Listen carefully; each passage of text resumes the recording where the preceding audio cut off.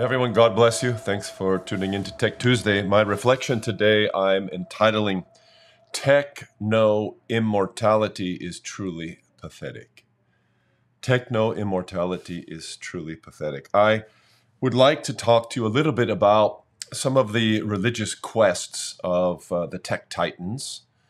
The tech titans are those incredible Silicon Valley billionaires who are behind the rise of our great tech companies.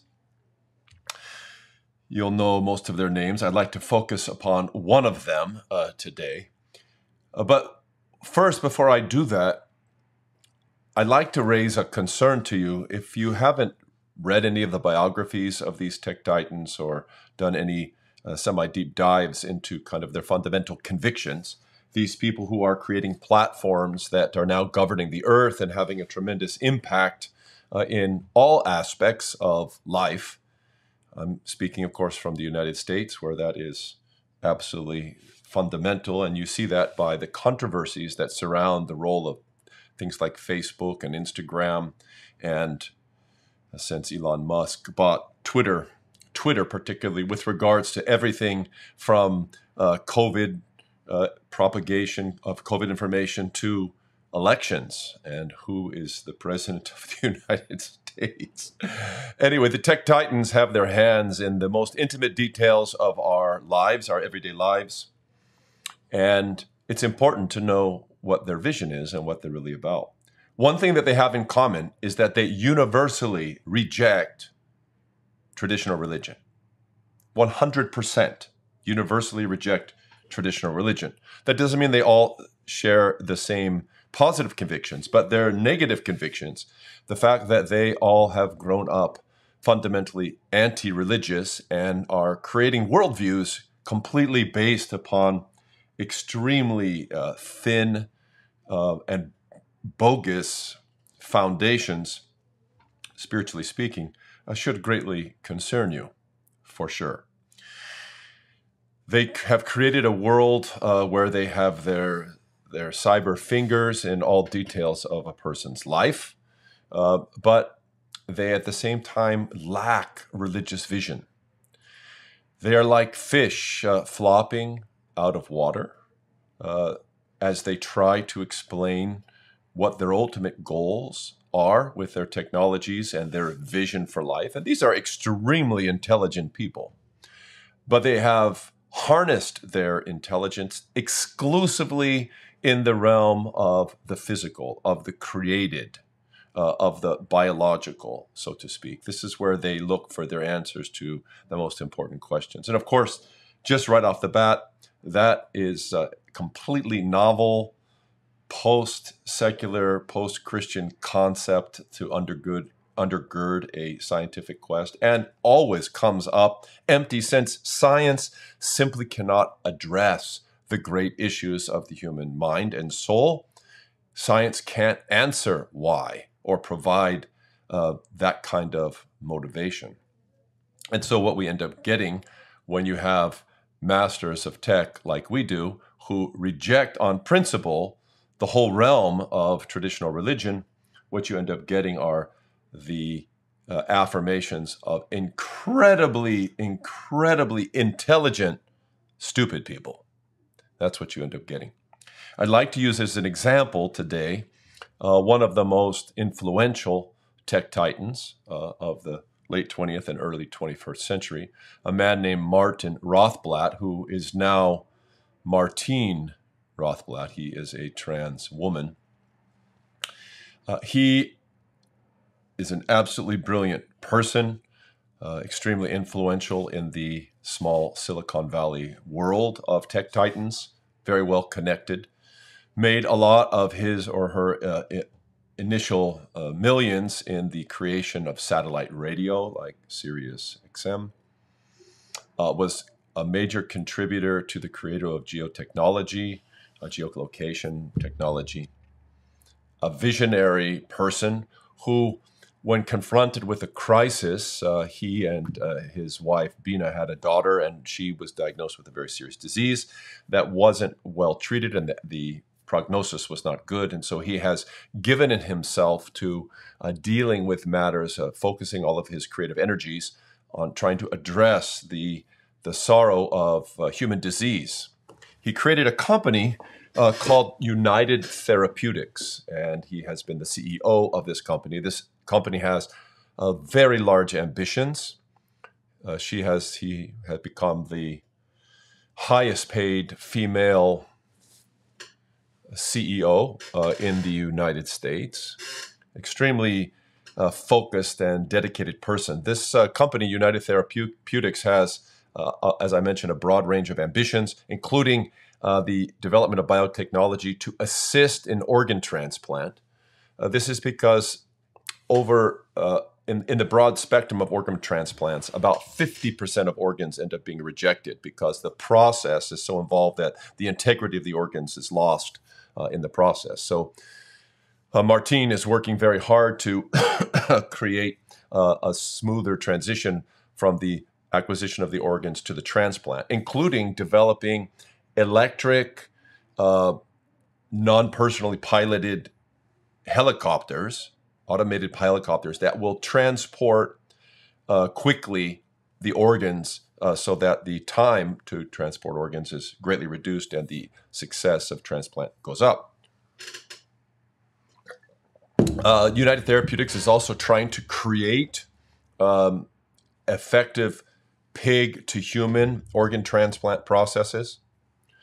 United Therapeutics is also trying to actually create with 3D printing human organs from scratch so that we can have an abundant supply of new and healthy organs to use in all organ transplants. Not small ambitions, as you can see, coming from a very intelligent and visionary person.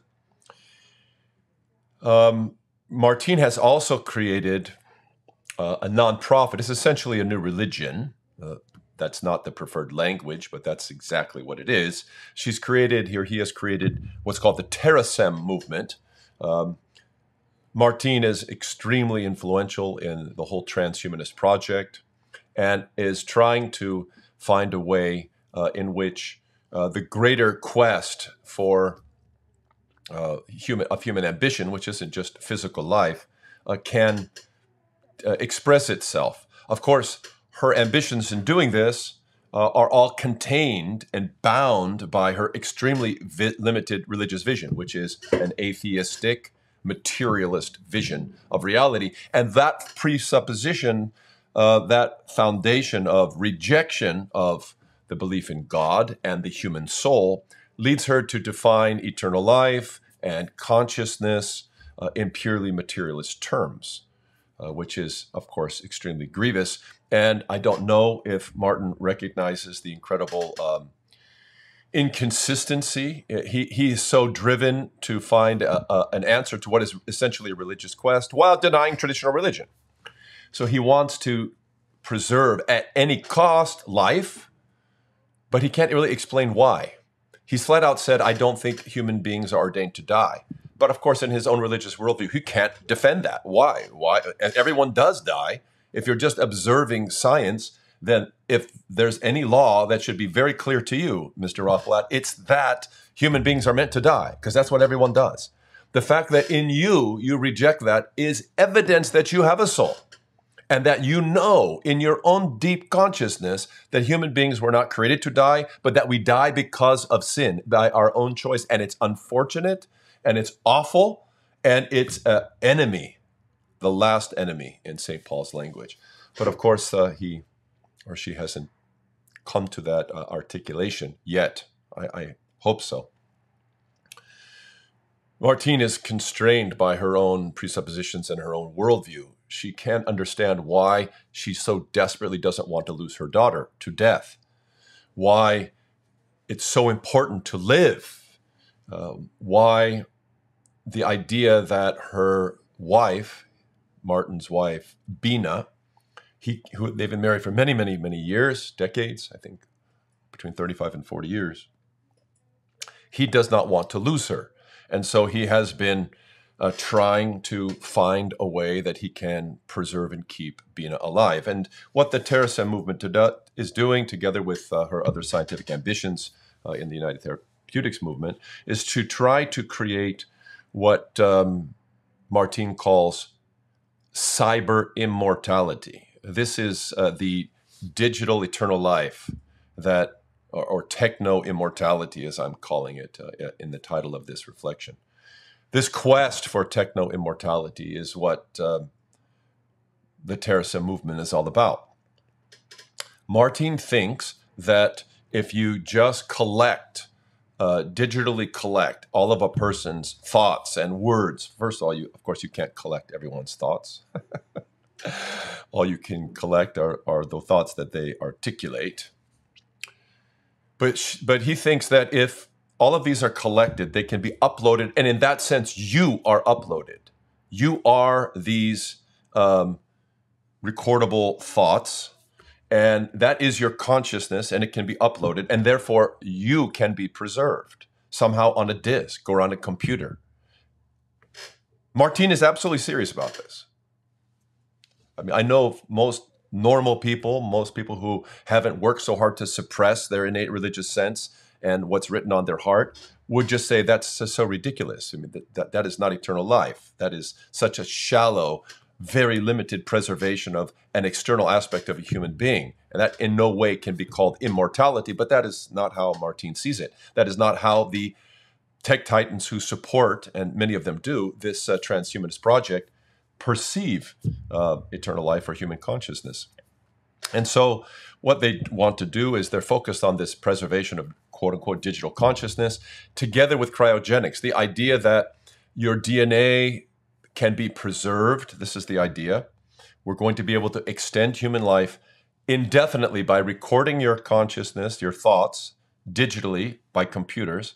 And then they'll even blast them. This is serious. They'll even blast them out into space together with your DNA and your digital record, so that some advanced society that will survive the global catastrophe, which they think is probably coming, they may be correct about that, through some sort of nuclear nightmare,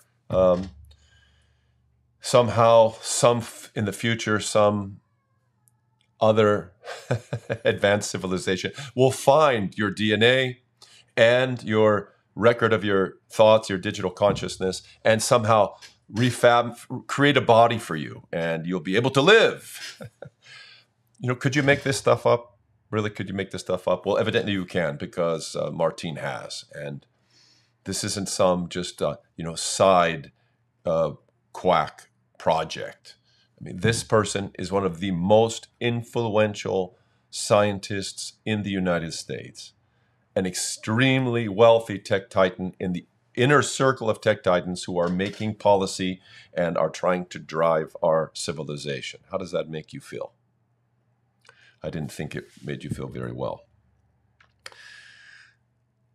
Martine has mentioned that she's seen that animals have some form of consciousness.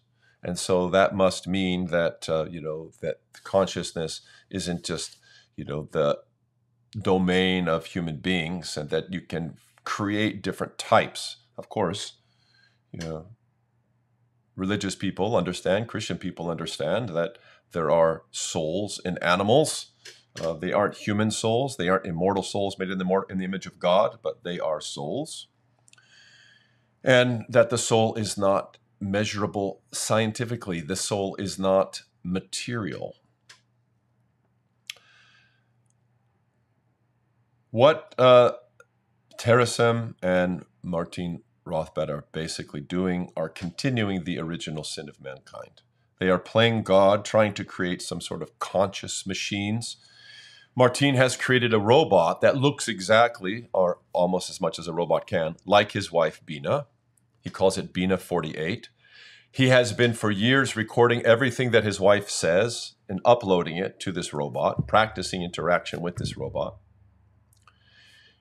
with the idea that somehow after his wife dies, which she most certainly will, he'll still be able to have Bina with him. Is it not heart-wrenching? to see a husband who loves his wife doing such a thing. That's his hope. And he's hoping, of course, against hope. Bina 48, the artificial intelligence replica, is nothing more than a robot. No matter how many recordings are uploaded to this robot, this is not his wife. And the terror that he has of losing her, like the terror that he had of losing his daughter, is driving him to incredible feats of illogical nonsense and great grief.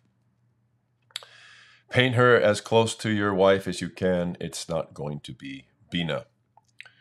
How do you live in this world created by the atheists and still live with your internal spiritual desires? This is the great question that these tech titans are having such a hard time answering. For Martine and her club of exceedingly intellectual, stupid people, eternal life is the continuation of biological on the earth, biological life on the earth, maybe just your continuation of your digital platform and your DNA in some tube somewhere. This is you. For Jesus Christ, the Son of God, it's something completely different. He says, this is eternal life, that they may know thee, the only true God, and Jesus Christ, whom thou hast sent. If you want eternal life, you have to know God. God is life. And to be connected by God to God by faith, to know him by faith, is to be receiving eternal life. To interact with his Son, who said, I am the way and the truth and the life, and to allow and facilitate by your trust in him a union of your own person with him. This is the answer to every human quest, and the salvation which the Lord Jesus Christ brings to men and women is a salvation that will satisfy every human quest to avoid death. He came to destroy death and all the works of the devil so that we might share in his resurrection and his life. He said, I am the resurrection and the life. Whoever believes in me will live even though he die. This is the definition of life, and our biological exhaustion, together with the exhaustion of our soul, find rest and rejuvenation in a union with Christ. To try to become God without God is what Adam and Eve did, and it ought not continue to be repeated. It will end poorly. I want to end with a word from St. Paul as an encouragement. It's found in his epistle to the Ephesians in chapter 5, where he says this, awake, sleeper, and arise from the dead, and Christ will shine on you. God be with you.